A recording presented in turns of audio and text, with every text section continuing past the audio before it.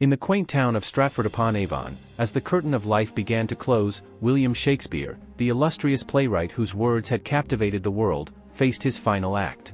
The man who had penned tragedies and comedies alike now starred in his own, not on the stage, but in the confines of his home. The air was thick with anticipation, as if the muses themselves hovered, awaiting one last verse from the bard's lips. Yet, Shakespeare's final moments were shrouded in silence, a departure devoid of the eloquent soliloquies that had defined his work. What thoughts crossed his mind as he lay there? Did he contemplate the characters he had brought to life, the stories he had told, or the legacy he would leave behind?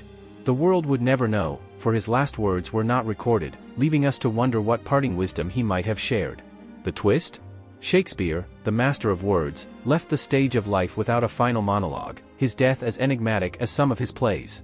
In the end, it was not his words that echoed through time, but the profound silence of a life's work complete, a reminder that some stories are finished not with a flourish, but with a quiet bow.